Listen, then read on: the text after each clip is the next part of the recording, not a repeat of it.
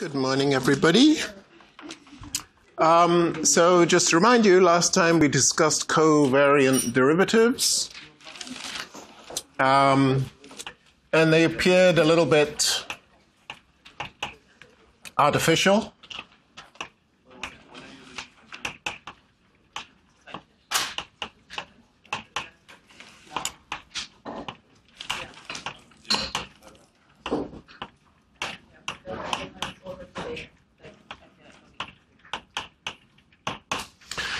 So we defined these things, and it was all algebra, and just to ensure that these quantities are tensors.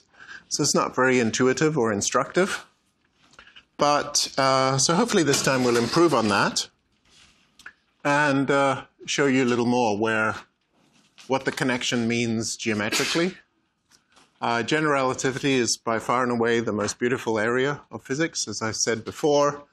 If I don't succeed in making it beautiful, it's me, not the theory. And therefore, this all looks pretty ugly, so it's my fault. But hopefully today I'll tell you a little bit about why it's much less ugly than it appears. I was hoping to do Einstein's equations today, but I think in view of time, I'm not going to rush. So I'll just continue with the mathematical stuff, and we'll do Einstein's equations on Monday. Sorry. Alternatively, we can fit an extra slot if you like. I think we're fitting an extra slot in next Friday anyway. But you probably don't want an extra hour of me. So we'll do it on Monday. Okay, so let's go back to geometry.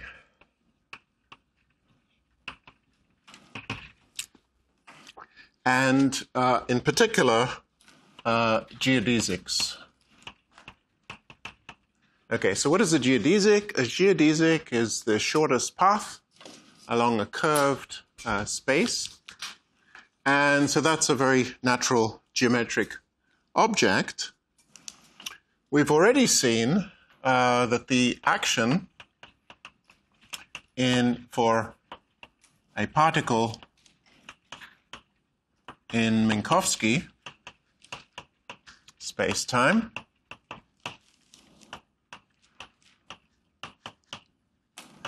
is a very geometrical thing. It's just the length of the world line. It can't get more geometrical than that. So actually I'm going to set c equals 1. So integral minus eta mu nu dx mu dx nu. Okay, so this integral is the length. The Lorentz invariant length of the world line.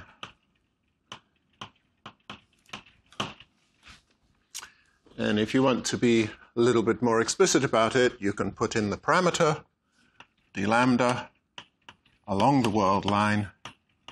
It's where the world line is x mu of lambda. Lambda's anything, any parameter that varies monotonically along the world line. So I've already mentioned that the action for a particle in a general space-time is obtained just by replacing g with eta.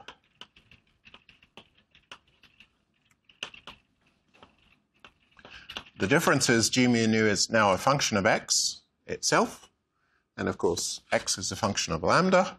So it's a more complicated thing times dx mu d lambda dx nu d lambda d lambda. Okay, but it has exactly the same geometrical meaning. This is called the proper length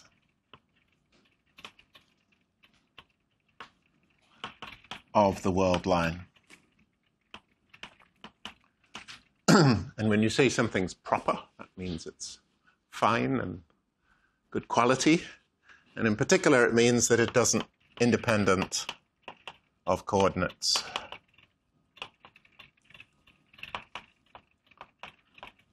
Okay, and that's obvious because if I prime everything, G prime is equal to the 2 inverse Jacobian matrices times G, and this guy transforms with the Jacobian matrix, and these will cancel. So, isn't it amazing that the only effect of gravity is to change the geometry, and then the trajectories of every particle moving in that geometry follow the same curve. And the curve is obtained just by extremizing the length of the world line. I say extremizing because when you use an action principle, bear in mind the classical solution you get from an action principle is either a maximum or a minimum of the action. It's not necessarily a minimum. And it's an extremum. You could say, why does the world work like that? Why does the classical world extremize something? And the best answer we have so far comes from quantum mechanics, where basically, if you formulate things as a path integral, you see that the phase associated with any trajectory is e to the I action over h bar. And if the action is in an extremum, then it means all the phases line up on that trajectory, the quantum mechanical phases. And they add, you get constructive interference. Any other trajectory, you get destructive interference. But again, that tells you shouldn't look for a maximum or minimum of the action. It's just an extremum. It's good enough. Okay, so what do we do with an action? So this is S. We call it S. And we vary it. Delta S. So when we vary it, what that means is we consider some path, x mu of lambda, and then we vary the path while fixing its endpoints. Let's call this one x0 mu and x1 mu, and the varied path is some nearby path, that is x mu of lambda plus delta x mu of lambda, where the delta x mu is small.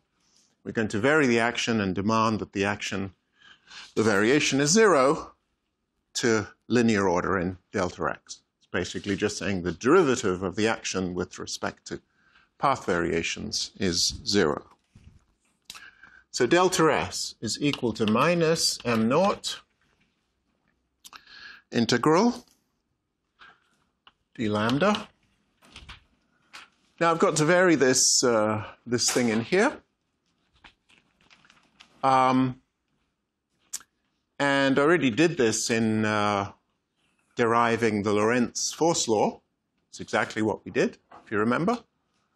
The only complications is we didn't have this factor in that derivation. We just had these two guys. So we're going to get an extra term here. But when we did the Lorentz force law, we had another term, which was the a mu dx mu d lambda. We had to vary that.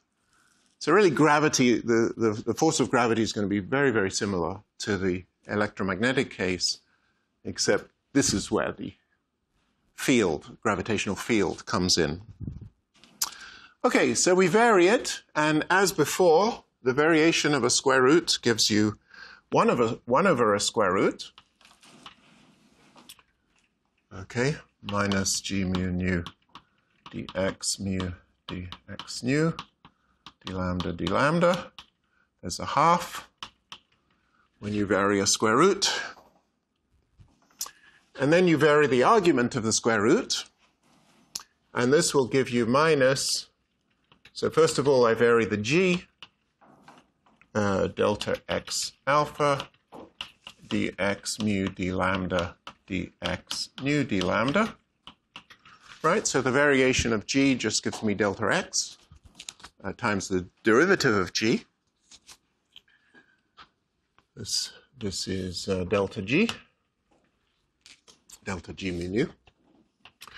Okay, and then I vary the dx d lambda terms. There are 2 of them, but they give the same contribution because g mu nu is symmetric. So dx mu d lambda d delta x nu d lambda. Okay, so that's the variation. As usual, with an action, we often have to integrate by parts to express everything as something times this arbitrary variation delta x, and that's what we'll do over here. But before we do that, it's useful to simplify things. Let's re-express in terms of d tau, which is, of course, square root minus g mu nu dx mu d lambda dx nu d lambda times d lambda. Okay, that's d tau. And you see, you'll notice in the first term, we have one inverse power of d lambda, and it comes along with the square root. So I can just convert that into a d tau. Can convert all these d lambdas into d tau. And I'll lose the square root. And over here, likewise. Okay, so the variation of the action just becomes delta s is equal to m naught. Let us, yeah, you see I've got minus signs in, yeah, I've got two minus signs here. I've got an overall minus sign, so I have a plus sign, integral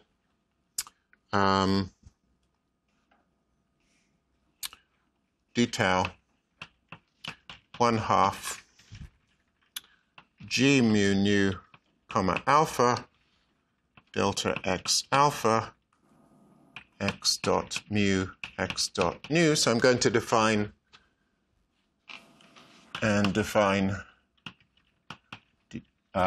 x dot mu equals dx mu d tau, etc.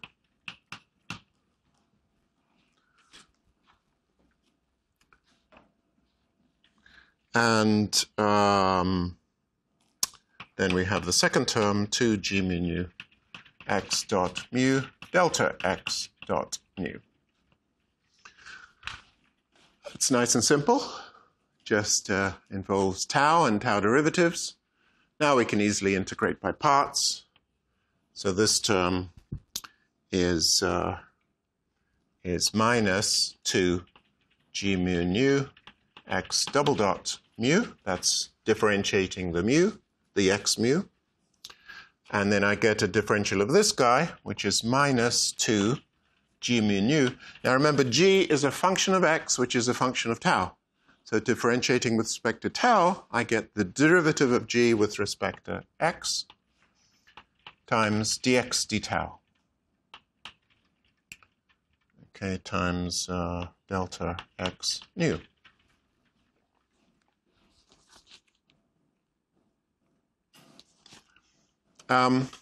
So we're almost there. See, what we'd like to do is to combine, did I do that right? Sorry, I left out this x dot mu delta x nu. So yeah, I integrated by parts in tau, which means put a minus sign and differentiate this guy. That gives me this term. That's just d by d tau of g multiplied by what I had by the other terms. And I've left out here delta x. Oh, well, that's overall.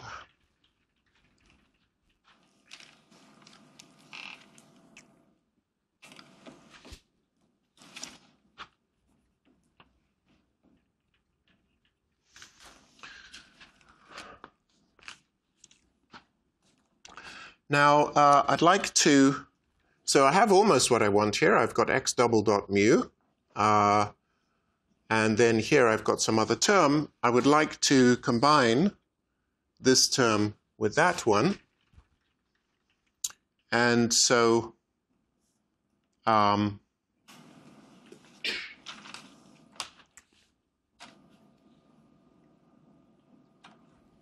well, actually, let me just write it out as it is.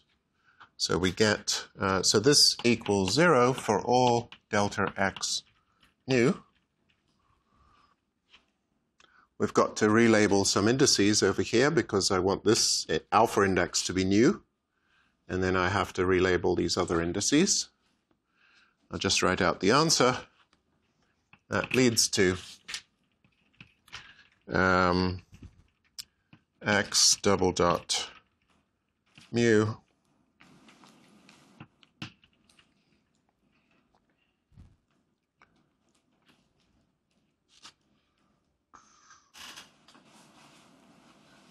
actually before I let me just simplify it before I do that. I'm going to write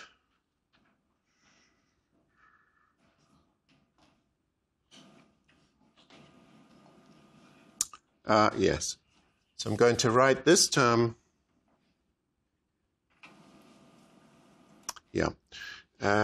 we can rewrite this term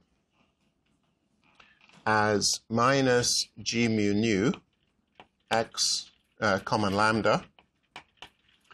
Notice this is symmetrical under lambda goes to mu. So I can symmetrize this guy with respect to lambda comma and mu as well. So this is g lambda nu comma mu times x dot lambda x dot mu. You'll see why I do that in a moment. One reason is just because the coefficient here was 2, coefficient here is 1. I can split this term into 2 that way. And then I'm going to relabel these indices as follows to try to make it match up. So mu can remain what it is. Nu will go to lambda. So this is now x dot mu, x dot lambda. This nu goes to lambda, and this goes to nu. Okay, and we should have the following equation that g mu nu x double dot mu plus 1/2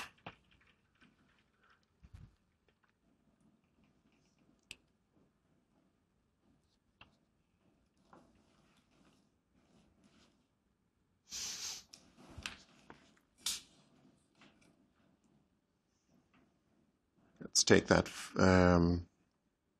let's take these terms first. So g mu nu comma lambda plus g lambda nu comma mu. And then the first term here is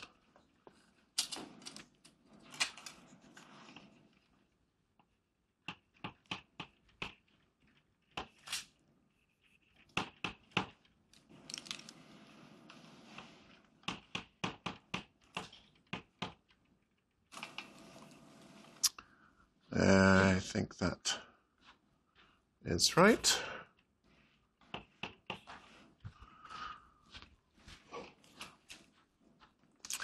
So first term goes to that.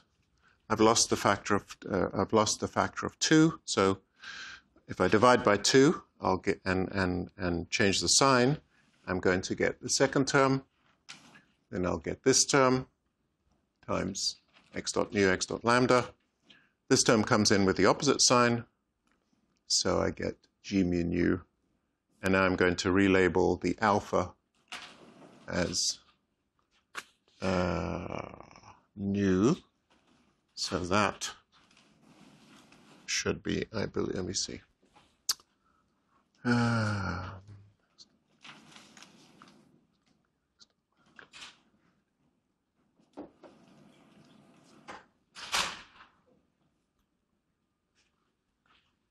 That should be a nu. That should be a lambda. Okay, it's mu lambda nu. So now this is easy to deal with because I just multiply by the inverse metric to remove this term. So let's just do that. This becomes x double dot mu plus 1/2 g mu nu g mu nu comma lambda plus g lambda nu comma mu g mu lambda comma nu x dot mu x dot lambda equals 0. Recognize anything? That's exactly this connection. It's exactly the torsion-free connection, gamma nu, gamma, I've got my indices all messed up.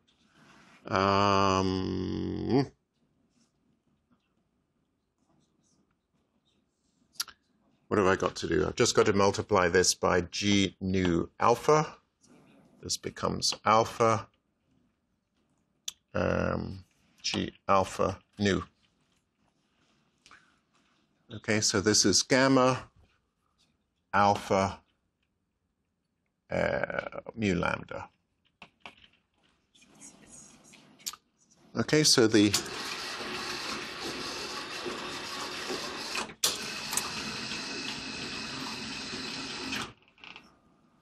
classical path,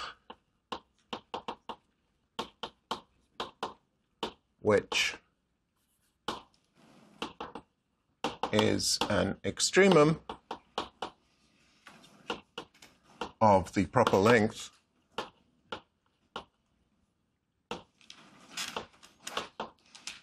is x, or satisfies x double dot mu plus gamma mu, well, let's call it, stick with the same indices, alpha mu lambda x dot mu x dot lambda equals 0. Okay, and this is called the geodesic equation.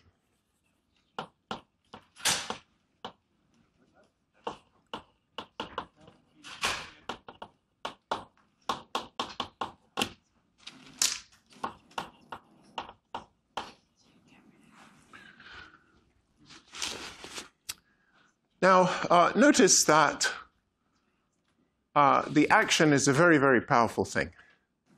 We wrote down the action. We said it incorporates the symmetry, which is general coordinate invariance, right? So the action respects the symmetry. It follows that any equation of motion you get from the action also respects the symmetry. You can't vary something which is symmetrical and get something non-symmetrical. So this is obviously a tensor equation. Okay.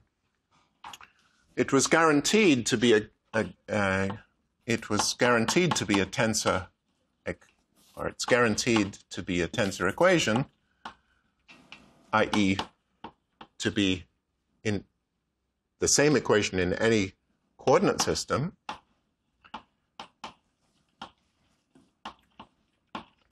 because it followed from an action principle incorporating or respecting general coordinate invariance.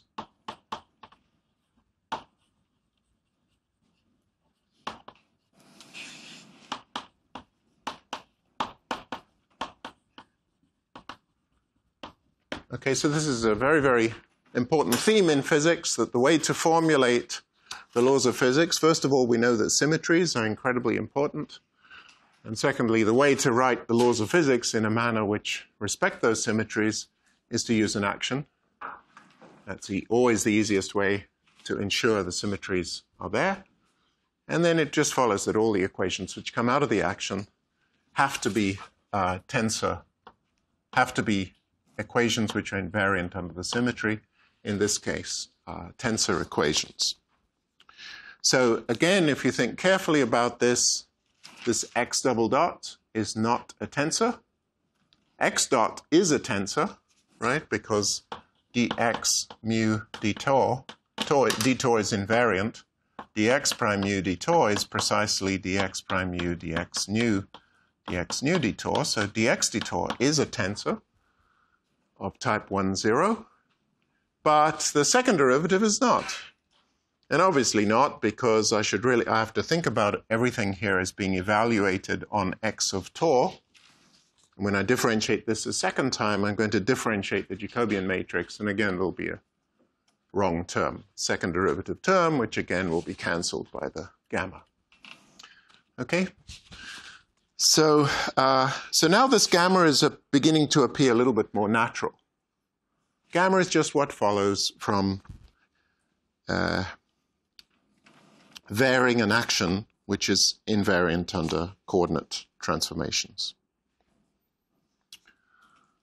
Now, it'll be useful to, you see, what we've done here is sort of two versions of the same thing. We defined this where we think of v as a function of x. There's no curve anywhere. V is just a function of x. It depends on space-time. And then I took the covariant derivative. Right? But what we've done here is consider something more like d by d tor of v, where tor is a curve. So here you're supposed to think of some curve, and then you've got a v of x everywhere in space. But of course, I could evaluate my v along the curve. So this would be v of x of tor. Right? And one way of thinking about this geodesic equation is you can think of the velocity, the four velocity associated with the curve. You can also think of this as the tangent vector to the curve. And if I consider the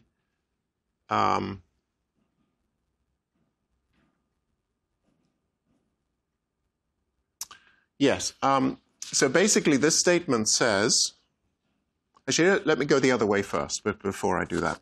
Let's think of some v, which is a function of x. We've considered its covariant derivative. Let's consider this guy. So I've got some v, depends on x. I can take d by d tau of v and just see how does v vary along this curve. Do you think this is a tensor? Is that a tensor? If I differentiate, so I've got some curve. I work out my v. This is v mu of x of tau. This is x alpha of tau. Right? And so definitely this vector will change as I go up and down the curve. Is this a tensor? Unlikely. Right? Unlikely. Because if I prime everything, the v prime includes the Jacobian matrix, dx prime dx, right? And when I've got to differentiate that, and that'll give me a bad term. So this is not a tensor. But we know how to correct it. How do I correct it? Add a gamma, right? And then what does that gamma multiply? It's got to multiply the v, because the covariant derivative of v is proportional to v. It has a gamma v term. And what multiplies the beta?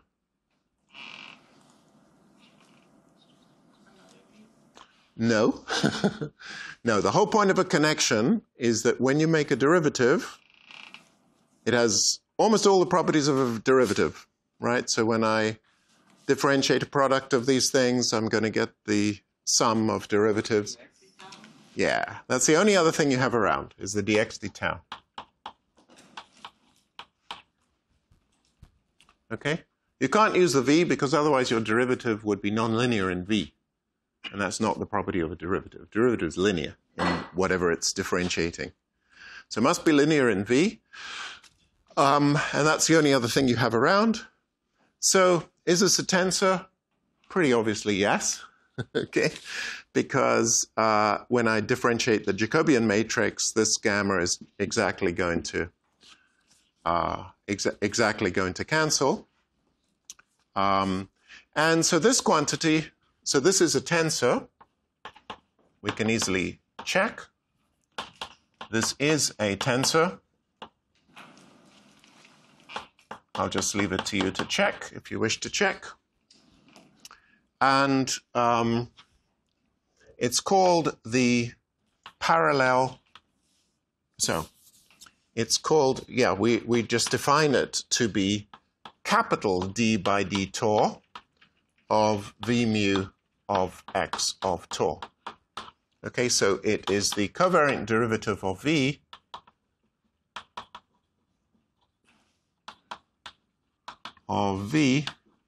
along the curve x of tor. Question. Yeah. Doesn't the second term in what you wrote there have like extra units of x?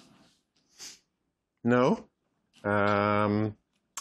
because gamma has one derivative of the metric. Metric is dimensionless. Oh, I see. It's got one derivative, and that cancels the dx. Yeah, but good question, because whenever you write an equation, the very first thing you should do is to check the units make sense. If they don't make sense, it's wrong. So the units have to make sense. The metric is always dimensionless, g mu nu dx mu, because the length squared is, I mean, if your coordinates have length dimensions, the metric has to be dimensionless. And actually, many ways of assigning dimensions, but that's one of them. And yeah, so the dimensions work out in this equation. So there's 1 power of tau, 1 power of x. Okay, so that's the covariant derivative. So in particular, it's useful to consider what we call parallel transport along a curve. Okay, so intuitively, what this means is you have some vector, v mu, defined on the curve. It may come from some field which lives everywhere in space. It may just be defined on the curve, like the spin of a particle which is traveling along that curve. And we say v is parallel transported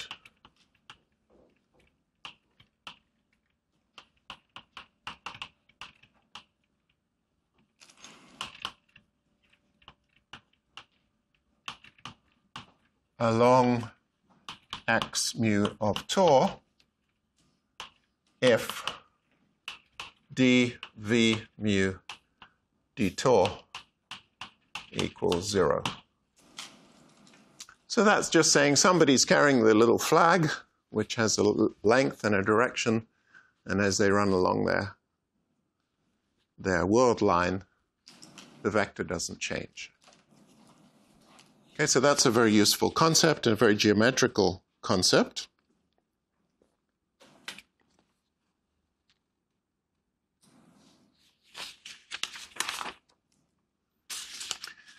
And of course, you're guaranteed that if you do go to a locally flat coordinate system, one in which the metric is eta at that particular point, the gamma, of course, vanishes. So locally, in every small neighborhood along this point, the way I transport this vector is, I think about it by going to a locally flat coordinate system, transport it a little bit, the connection is 0, just in the obvious way, it stays a constant, and then I go to my next coordinate system, and just keep iterating. And so this is a very intuitive thing. It's saying that the vector is actually constant in locally flat coordinates everywhere along the curve.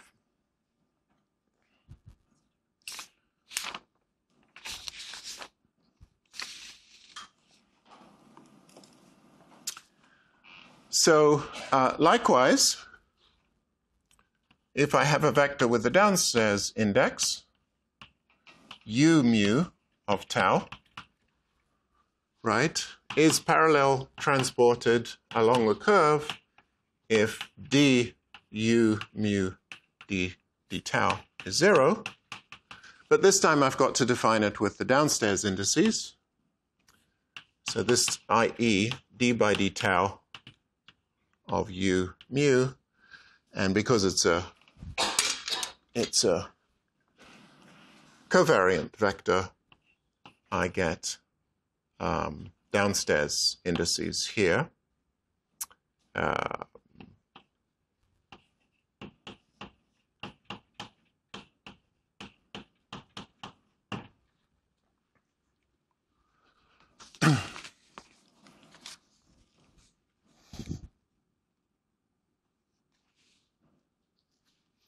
So it follows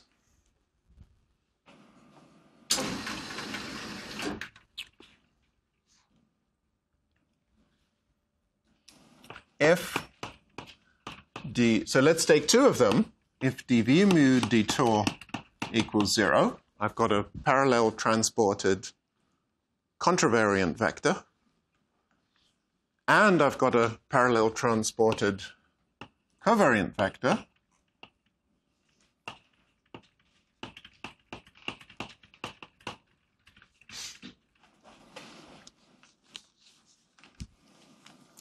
Then what happens to their inner product? Then d by d tor, the ordinary derivative, because there's no index in the inner product, that's a scalar quantity, right? So you can think about this as the forward velocity of the particle would be, let's say, the v, and the spin would be the u. So the particle is going along with its spin. And the inner product between the particle's velocity and its spin equals 0 if, and only if, for all u and v,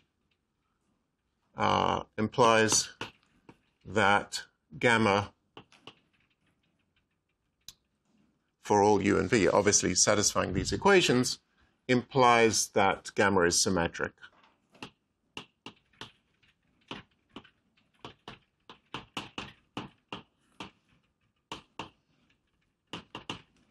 i.e. no torsion.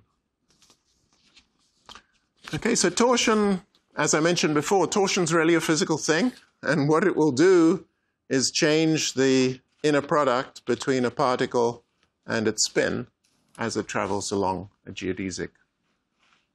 So again, this is another argument. I'll just leave this algebra for you to do. By the way, this is equal to d by d tor. Covariant derivative on a scalar does not have any connection. And this is equal to covariant derivatives obey the distributive law. So it's dv mu d tor u mu plus v mu d u mu d tor. And this you can express in terms of dv, this is d by d tor of v plus gamma v, and this is d by d tor of u plus minus gamma u. And when you work it out, you'll see the way it arises is with the lower indices reversed. And so requiring that parallel transported vectors have a constant inner product on any curve is the same on a curve is the same as requiring that the torsion vanishes along that curve.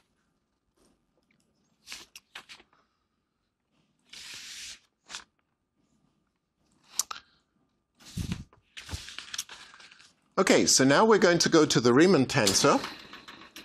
And again, I want to use parallel transport to get it because it's more geometrical.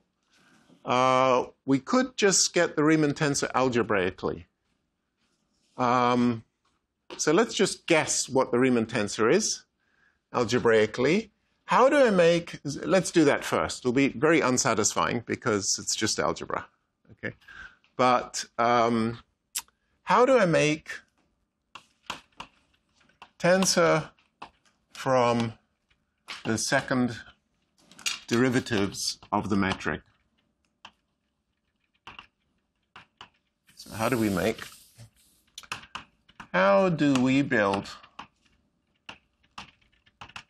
a tensor from the second derivatives of the metric?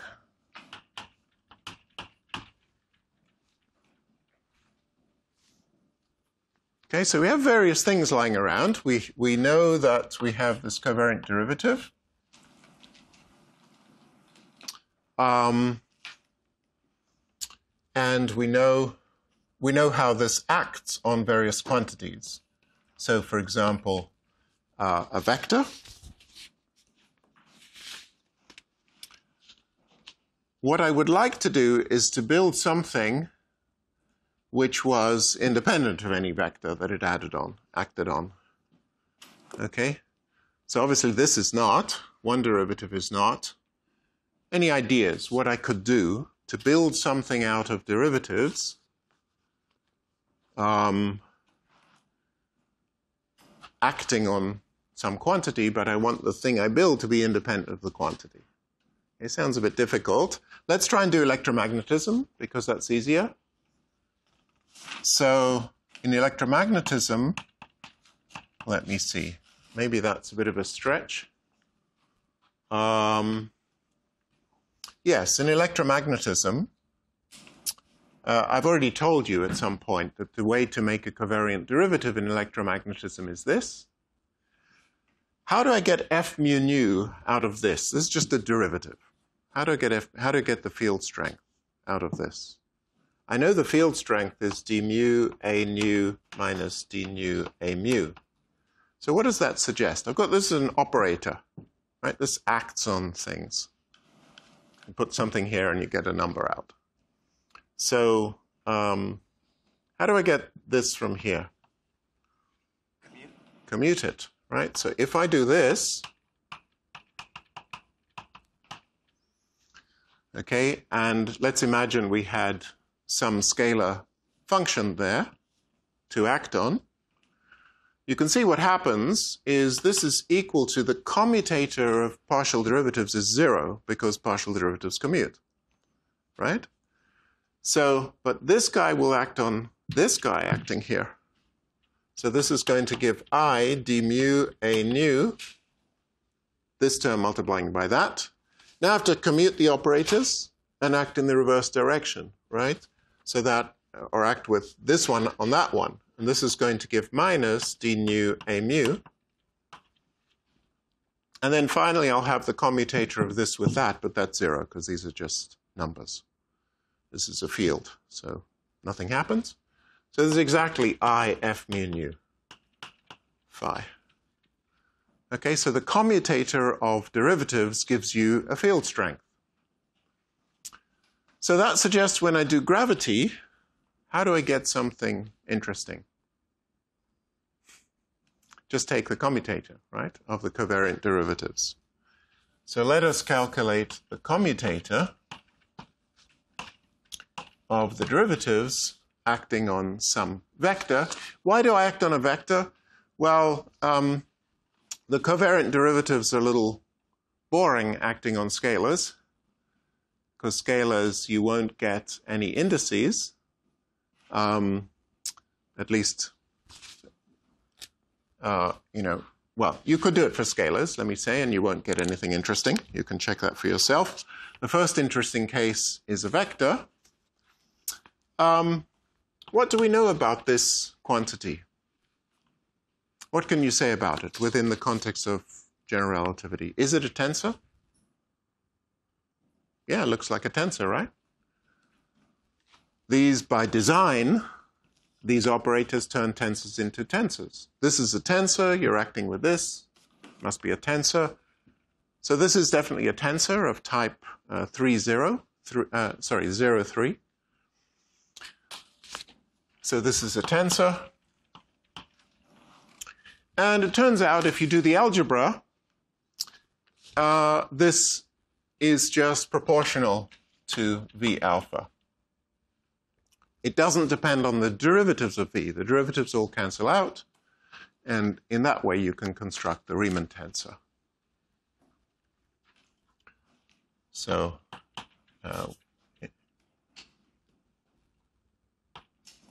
in fact, we have this equation: d mu d nu V alpha is, or V rho, is minus R sigma rho mu nu V sigma, where R is the Riemann tensor. Sigma rho mu nu.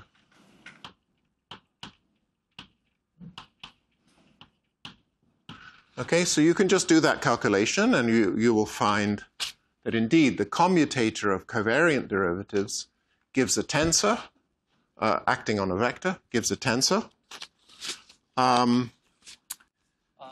Yeah. The index structure is not correct.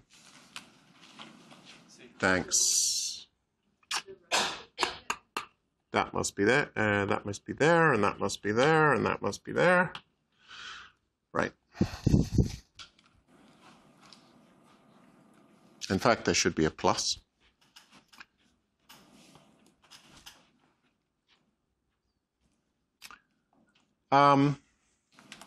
You might guess, what is it acting on a lower index? Let's just guess. It's algebra to check. So commutator acting on a covariant vector, what do you think it's going to be? It also involves R, V, now, mu, nu are the derivative indices, and rho over here. That just gives a minus.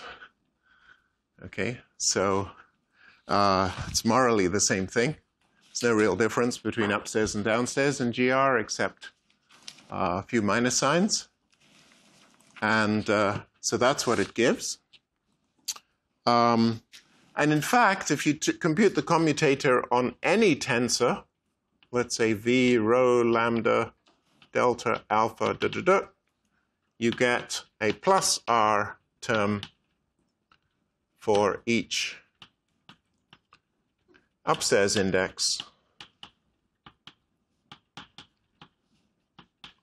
and a minus R term, minus RV, plus RV, minus RV term for each downstairs index.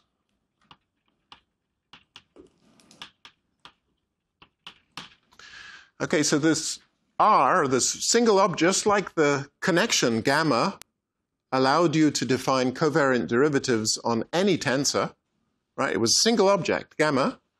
Once I have it, I can define covariant derivatives on any tensor. The same way, R allows you to compute commutator of covariant derivatives on any tensor, just with a few signs. Okay, but that's algebra. It's not deeply satisfying. So let me show you another derivation, which is a bit more geometrical. And the other derivation is parallel transport.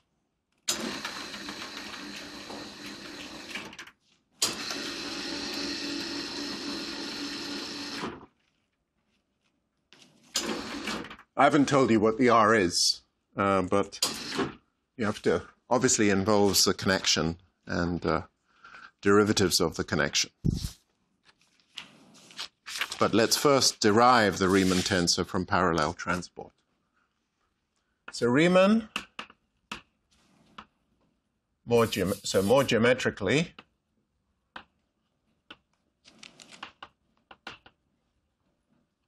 the Riemann tensor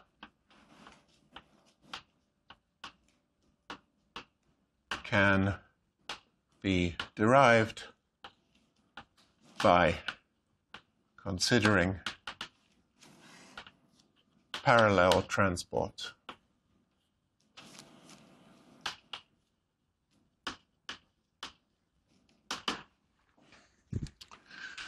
So parallel transport, if I have a curve, any curve on a manifold, on a bent space, on a curved space, I can transport some vector around it. We've just defined that. We need to know the connection. We can write the covariant derivative of the vector on the curve. And then you also know that if I have any curve, I can break it up into little curves. Right? This is a standard manipulation, which is that parallel transporting a vector along a big curve is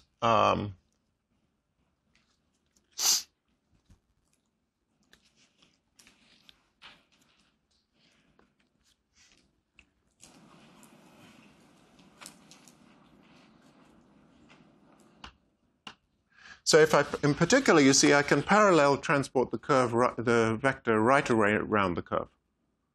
I give you some vector and I say travel along some big path and come back. Well, some closed curve. We're going to consider closed curves. So taking something around a big closed curve is the same, or can be rewritten in terms of taking it around lots of little closed curves. Okay, why? Because if I take it around this curve and this curve, then these two parts cancel. Okay, so parallel transporting a vector from here to there, and then parallel transporting it back, these are the same curve, so the vector will just come back to where it was. So this motivates, and you can just iterate this. So parallel transport around a curve of any size can be written in terms of parallel transport around infinitesimal curves. So let's consider parallel transporting a vector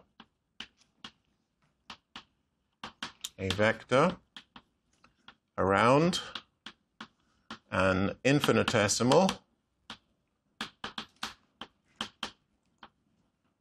closed curve. And what we're going to find is that if space is flat, when I parallel transport my vector, it'll just come back to what it was. But when space is curved, it's not going to do that. You see, so for example, an easy way to see this is imagine that space is a sphere.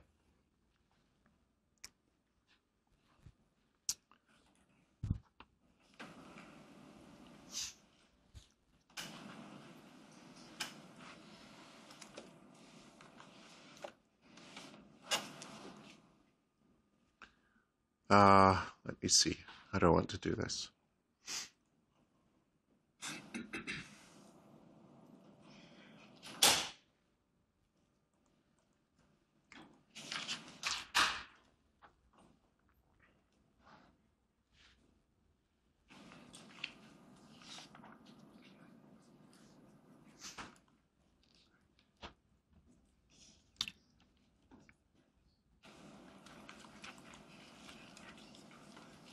Yeah, so if I have some vector here, let me see. It should be easy to see. If I transport, so parallel transport means, I'm just trying to pick the optimal vector.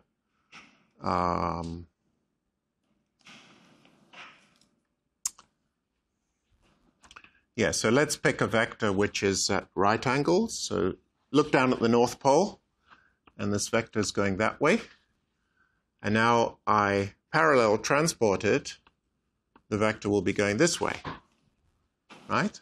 Because I just imagine keeping the direction of the vector the same as I move along the curve.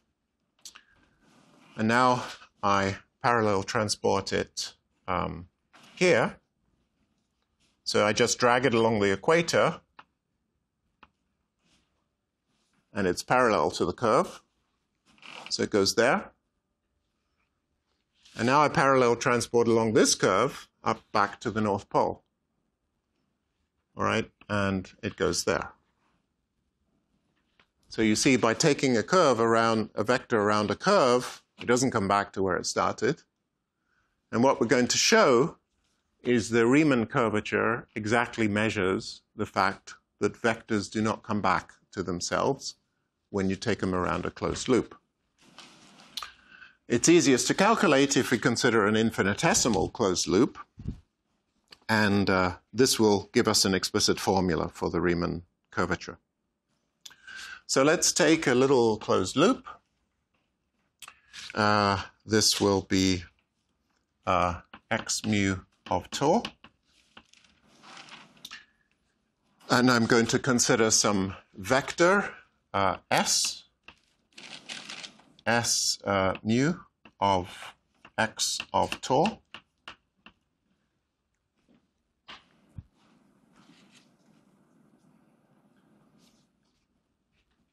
And s is parallel transported, so ds mu d Tor will equal to, in fact, we'll do a lower index guy, ds mu d Tor, so some covariant vector.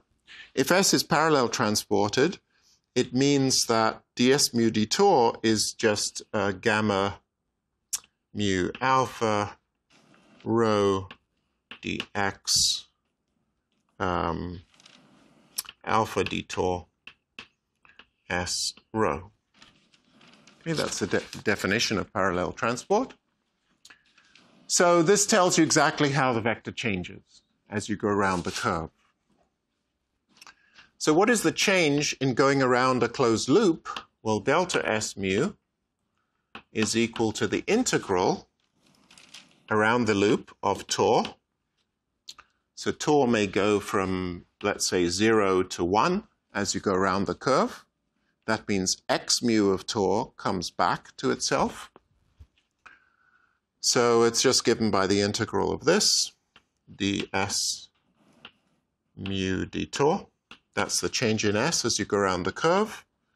This is equal to gamma mu alpha rho dx alpha d Tor s rho d Tor.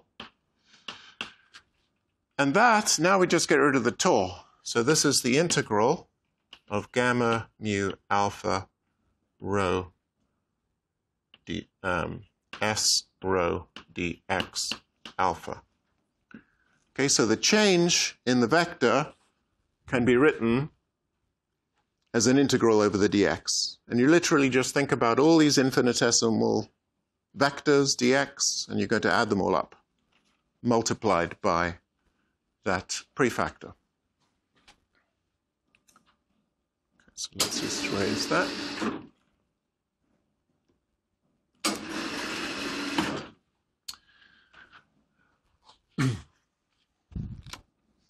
So let's understand something about closed curves. What is this quantity? If I consider some curve made of lots of infinitesimal elements, but it's closed, what's the integral of the dx? I'm going to add them all up. Right? Literally just picture the curve, and then there's a dx and another dx and another dx and another dx. Right? You just keep doing that. You add all those vectors up. 0. Okay, and if you want, so geometrically it's obvious. This should be 0. If you want to see it more explicitly, write it as integral d tau, dx d tau, where x is the parametrized curve. This is an ordinary derivative, so this means x alpha, at tau initial and tau final. And since the x is the same at the initial and final, this is 0. Okay, so the integral of dx around a closed curve is 0. That's the definition of a closed curve. X comes back to its original value. What about this integral? Integral dx alpha x sigma around a closed curve. What does that mean? So I've got to integrate around this loop, all the dx's, but this time weighted with another x. Okay, so first question to ask, what's the dimension of this quantity? X has dimensions of length. What's the dimension of this? X squared. X squared? No. Dimension is length. Length squared, which is? Area. Okay, so this is actually the infinitesimal, this is the area equals, for a small curve, this is proportional to the area of the curve. Okay, and so we'll define it to be A alpha sigma. It's a tensor which it's a tensor in the limit of the curve is small. It's a tensor tensor quantity which depends on the curve. Okay, all I'm going to need is its numbers actually, but actually it is a tensor. To see it, yeah, actually not so easy to see it's a tensor, but let me see. It's probably not too difficult. So another way to write it more explicitly, just do the same thing as we did there, dx alpha dtor x sigma, right? It's equal to this. In this form, it's very easy to see that I could integrate by parts. And because it's a closed curve, those surface terms are always going to cancel. So this is equal to minus integral dtor x alpha dx sigma dtor, right? Integrating by parts.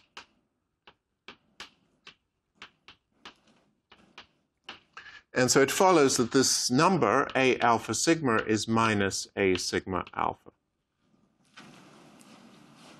So the area of a curve is represented by this antisymmetric 4x4 matrix in 4 dimensions. If you think about 3 dimensions, this is actually, you can check all this explicitly. In 3 dimensions, you know that you have some surface element. And so take, in 3 dimensions, you know, the area element is represented by the cross product of 2 vectors, right? Let's say I have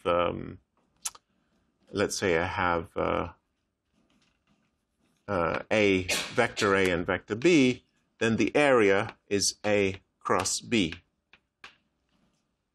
Okay, so this is the analog in 4 dimensions. And actually, in this form, it's valid in any dimensions.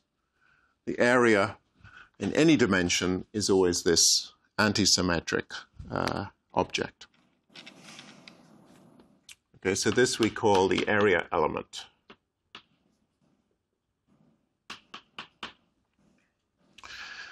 Okay, so that is going to be basically enough for us to derive the Riemann tensor.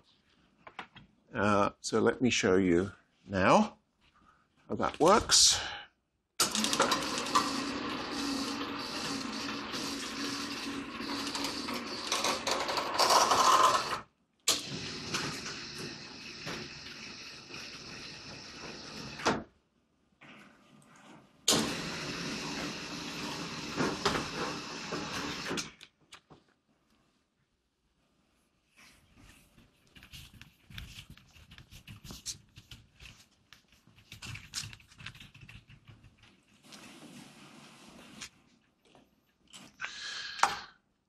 So we're considering this infinitesimal closed curve. It's very small, and therefore to approximate the integrand, the gamma,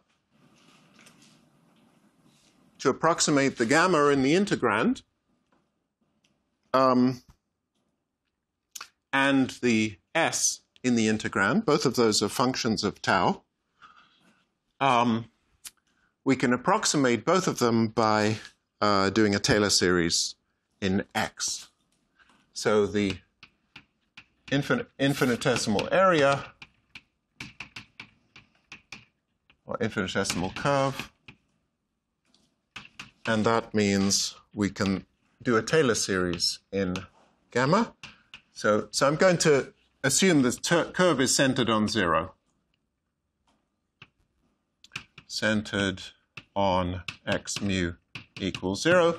Again, you could center it on an arbitrary point, and all it would change is that the algebra gets more complicated. When you do your Taylor series, you'd expand in x minus that point, but it's easier just to pick the point to be at x equals 0.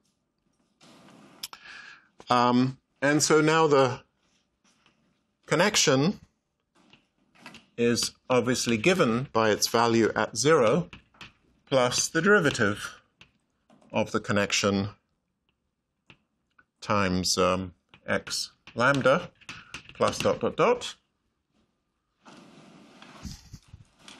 The value of s is given by its value at 0 plus the derivative of s. This is evaluated at 0 times x nu plus dot dot dot. So you can just do so Taylor series around x equals 0.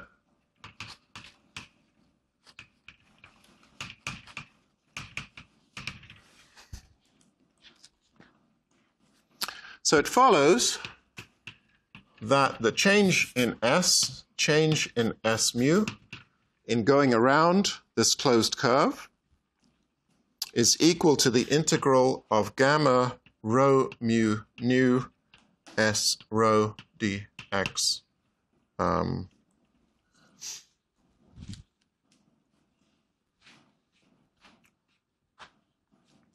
Rho mu alpha, rho alpha.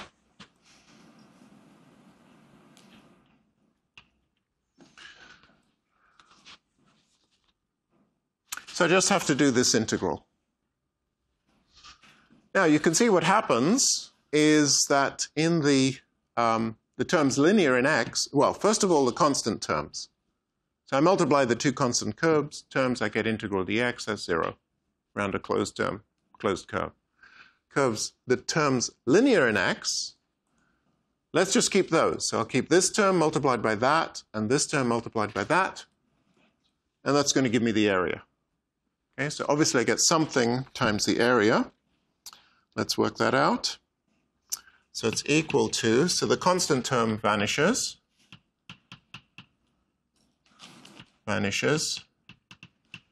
Because integral dx is 0. So we just keep the linear term in x, and we get integral d lambda gamma mu alpha rho s rho plus gamma mu alpha rho d lambda s rho times x lambda dx mu, approximately this. Okay, dropping the x squared term in the integrand. The x alpha. Well, it's x alpha, x beta.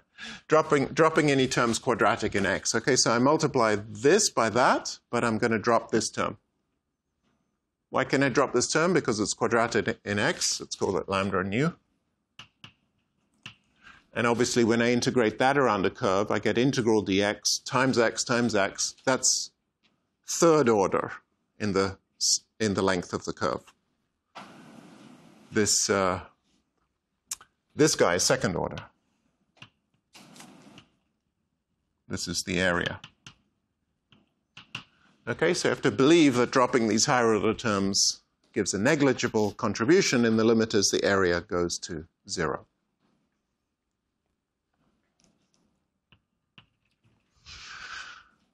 Okay, so we're almost there, because what we know is that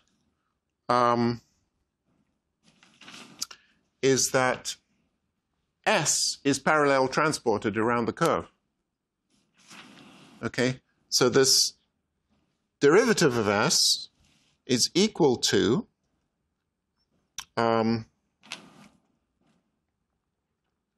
this derivative of S is equal to, we can replace it with the gamma, S alpha. Okay, because S rho is parallel transported around the curve.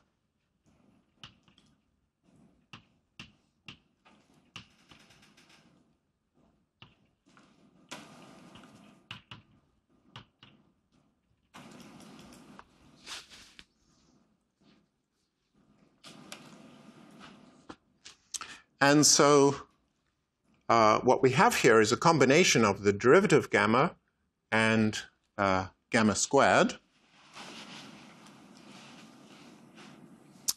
And so this leads us to d gamma. These are constants, right, at 0. These are all constants. This is constant. And so now I can just do the integral over the x, and that gives me the area element. And so this ends up giving you 1/2 r rho mu lambda alpha s rho a lambda alpha, where r rho mu lambda alpha is equal to d lambda gamma mu alpha rho plus gamma mu alpha delta gamma delta lambda rho minus exchange lambda with alpha.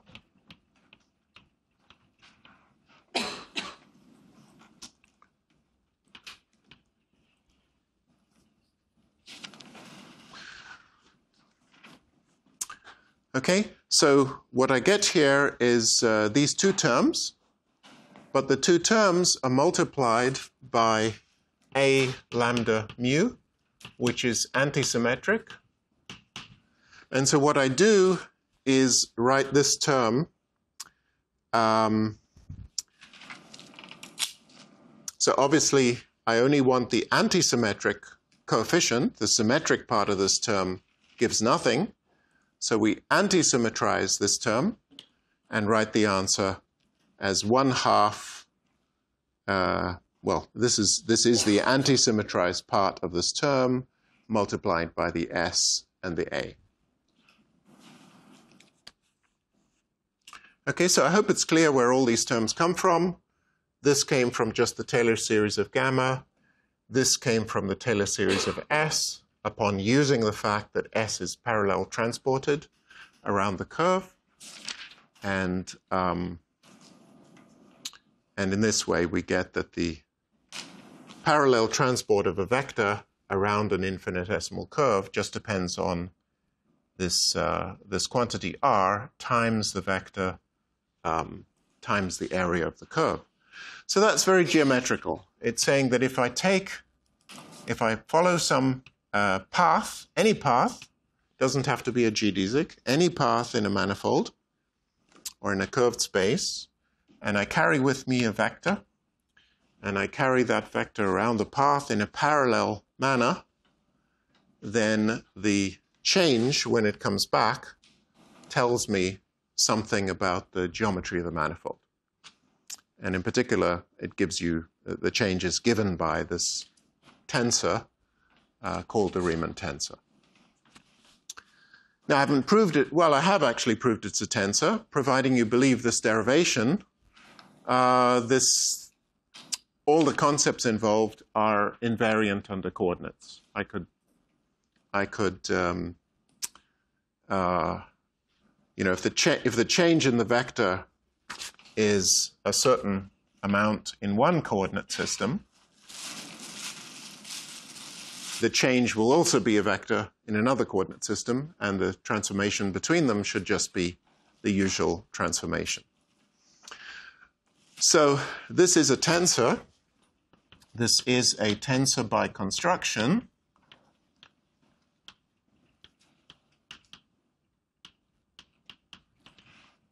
And you can check this if you like. It's a lot of algebra to check because gamma is not a tensor, so this involves second derivatives of the x prime with respect to x. This would involve third derivatives of x prime with respect to x. All those terms must cancel. The second derivative terms coming from here must all cancel. And they do, and that's what Riemann discovered and checked. Equally, I could have just used I could have done this algebra up here, the d mu d nu commutator, and you would derive exactly the same formula for the Riemann tensor. So I think I should end there, and then on Monday we will use the Riemann tensor to try to define some equations for the metric. Okay, so the idea of Einstein's gravity is that space can be curved. The curvature is measured by Riemann. What do you think determines the curvature of space? What's the only sensible quantity? So I want to write that the Riemann curvature equals something. And what's the something? Very close. So the mass, do we think mass is a good thing to put on equal to Riemann? Energy is maybe better. Right near the beginning of the course, we defined a certain quantity which characterizes energy. Do you remember what it is? How do I write energy in relativity? I mean, for a particle, it would be energy and momentum. It's a 4-vector. The energy is the 0 component of a 4-vector, right? Energy automatically comes with momentum. Energy is not a scalar quantity. But if I consider a field, like Maxwell's field, I've got this field at every point of space-time. There's some value of f mu nu, right? F mu nu is a function of x. And so how do I think about the energy in a field? It's not a vector. What is it? Stress energy tensor. Yes, it's a T mu nu. So we wrote down this T mu nu, which basically went like f squared.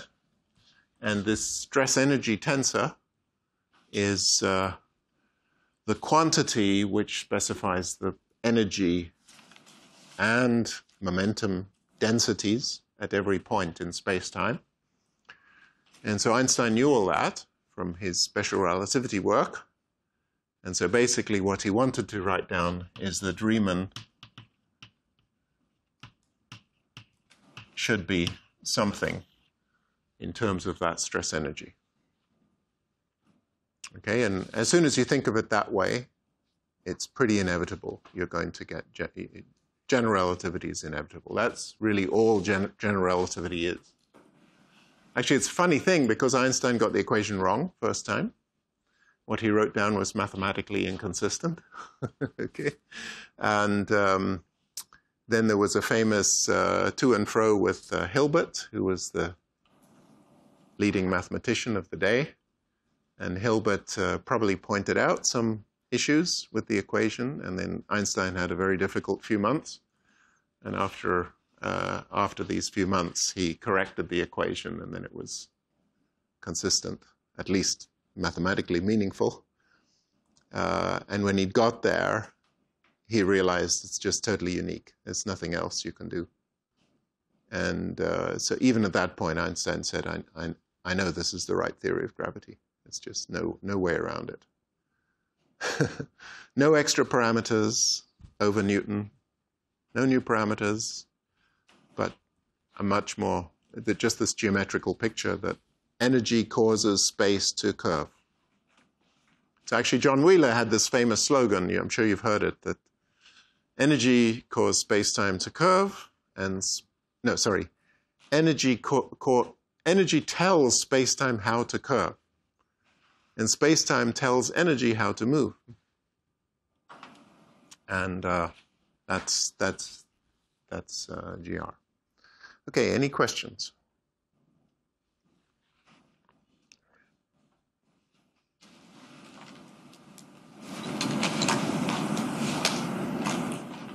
So let me ask you a question. This idea of parallel transport of a vector around a curve is sort of very fundamental in physics. I mean, clearly, if I take something around, it doesn't come back to what it was originally. That's important. Do you know of a context in quantum field theory where the same notion is used? I keep making this analogy between electromagnetism and general relativity. So when people study QCD,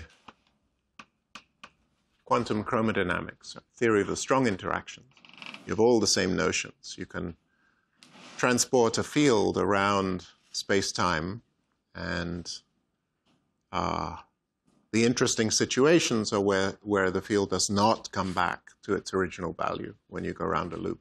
Do you know what the loop is called in that framework? Wilson loop. Yeah, Wilson loop. So Wilson loop is exactly the parallel. When I take things around a loop and they don't return to their original value, the Wilson loop is telling you something important about what's going inside that in the loop. And so, we have a very limited number of notions, and they just repeat again and again and again across all these fields. Any other questions?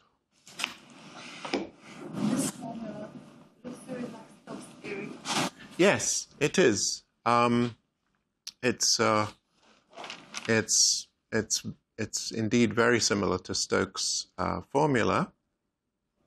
There are analogs of this. It is differential. It is differential calculus, vector calculus. Right? This is all vector calculus, where these are tensor. It's tensor calculus. So in vector calculus, you've got the divergence theorem and Stokes' theorem and so on. What makes it harder here is we have 4 dimensions, and we have a curved space. Okay, but it's really the same mathematics. Yep. What is it about QCD that makes it not come back to itself? Is it the non-abelian nature of it, or? Sorry, in which case? QCD, why doesn't it evaluate itself? Well, even the abelian case has something interesting. I already told you about the Aharonov-Bohm effect.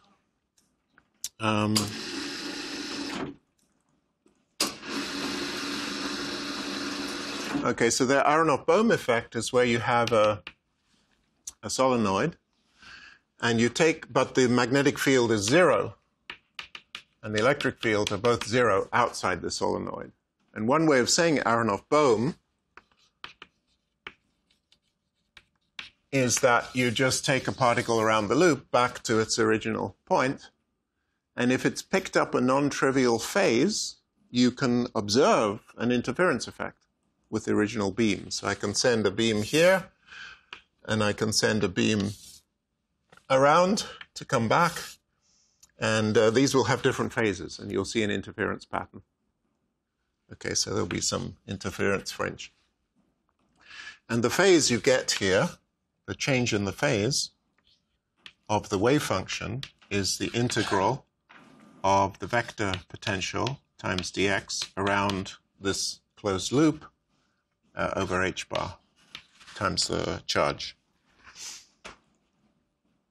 So Yeah, so that's the simplest example of a Wilson loop. But you get it even in an abelian theory. Non-abelian theory, it's just a more complicated formula.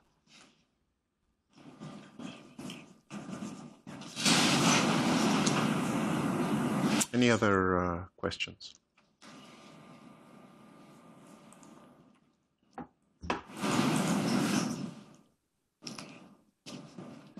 All right, I think you better have a break. Have a wonderful weekend.